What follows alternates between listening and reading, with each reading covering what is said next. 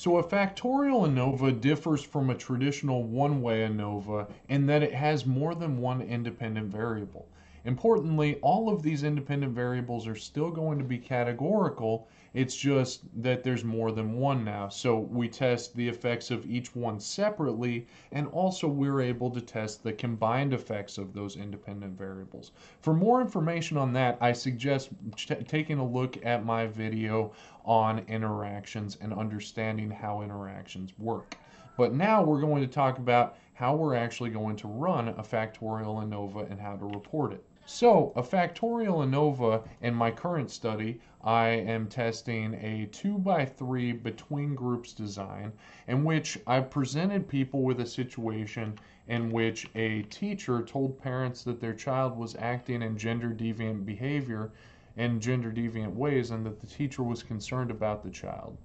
The parents then responded to the child according to the randomly assigned conditions in which they either backlashed, affirmed, or a control condition in which we didn't specify how the parents responded to their child.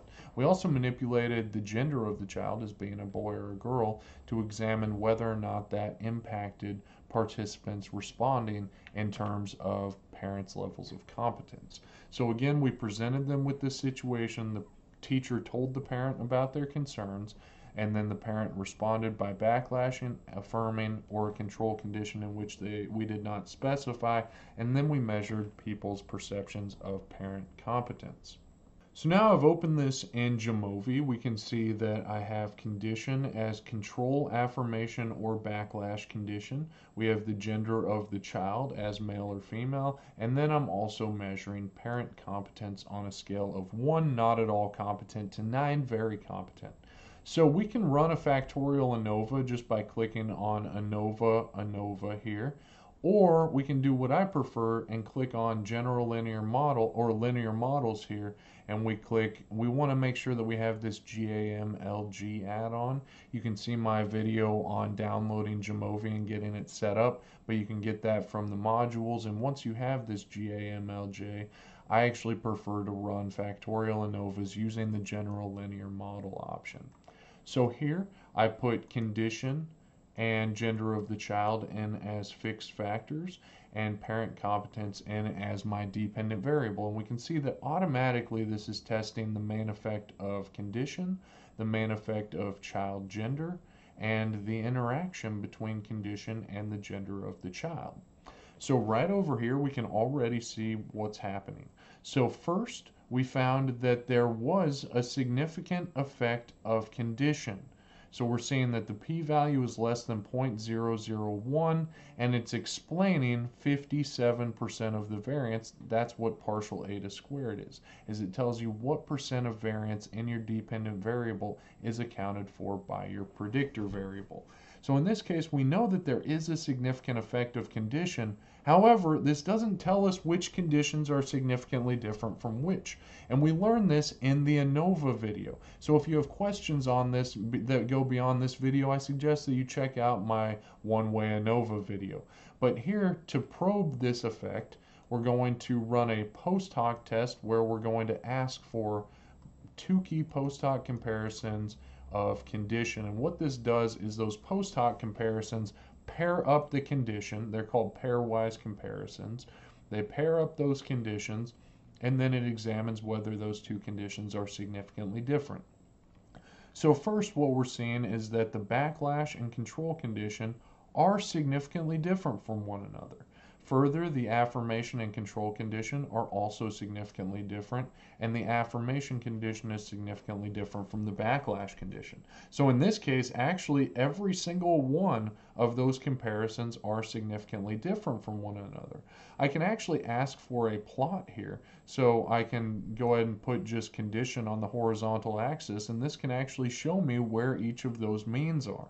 So what we're seeing here is that participants are perceiving parents in the affirmation condition as significantly more competent than parents in the control condition, who are perceived as significantly more competent than parents in the backlash condition. And so that's what's happening here with that conditional variable. Now, I also want to examine and test the main effect of gender of the child. And what we're seeing is that there is no main effect of child gender. So if we come down here and instead of asking for condition on that plot, we can actually ask for the gender of the child, and we can look at those means.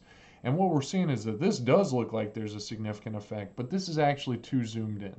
Let's go ahead and ask for the observed scores and y-axis range. And what we're seeing is that when we zoom out, and by the way, Jamovi, that's annoying. It tends to zoom in on the effect and make it look more pronounced than it actually is. In fact, there's almost no difference happening between the male child and the female child, and that's why this difference was not significant.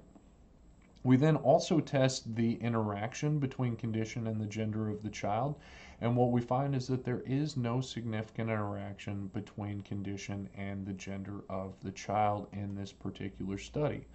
Now, when we actually want to go forward and report that, we start with just the main effects first.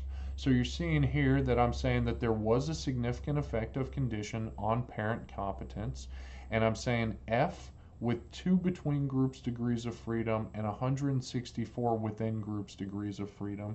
And we can see where I'm getting that from is that we have the between groups degrees of freedom of 2 here, and we have the residual or error or within groups degrees of freedom is 164 right there. So what we're seeing is that there is a significant effect of condition on parent competence. I'm reporting the F value and the P value and the partial eta squared as 0.57. I then tell my reader that I probed this effect using 2 key post-hoc comparisons, which showed that parents who backlash their child, make sure you give the mean and the standard deviation, were perceived as significantly less competent than parents in the control condition. I give the mean and standard deviation. Now I could give the p-value right here, but I'm going to save the p-value and you'll see why here in just a second. Who were also perceived as significantly less competent than parents who affirm their child's behavior, and I give the mean and standard deviation. Now, just like I had said, I saved the p-values, and that's because if we go ahead and look back at Jamovi and we look at these post-hoc comparisons, every one of those p-values is the same in that they're all less than 0.001. And so here I can simplify the reporting by just saying all p's less than 0.001. I then go on to say that there was not a significant effect of child gender, with 1 between groups degrees of freedom and 164 residual degrees of freedom. Again, if we jump back to Jamovi, we can see that right here. 1 between groups degrees of freedom, 164 within groups degrees of freedom. That F value was 2.07. which is what I'm reporting right here. We have F is 2.07, P is equal to 1.152, and eta squared partial is equal to 0.01. So there was not a significant effect of gender or a significant gender by condition interaction, where we're seeing that F with 2 between groups degrees of freedom and 164 within groups degrees of freedom is equal to just 0.35, which is not significant, and the partial eta squared is explaining, this predictor is explaining no percent of variance in the dependent variable of parent competence.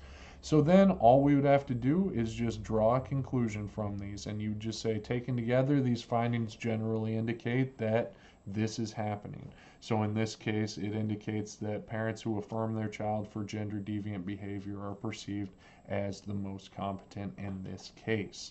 So now I want to pretend as though the interaction was significant, because it is important that you understand that if this interaction is significant, that means that we're going to have to probe that interaction.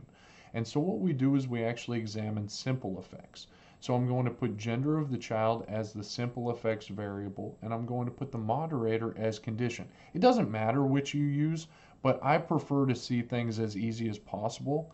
In which case, I like to say in the affirmation condition, I like to treat the moderator as the one with 3 conditions, because it makes it a little bit easier. If I switch these, you're going to see that I would almost have to run Bonferroni or 2 key post-hoc comparisons every time when making those, and that just gets cumbersome. It's annoying.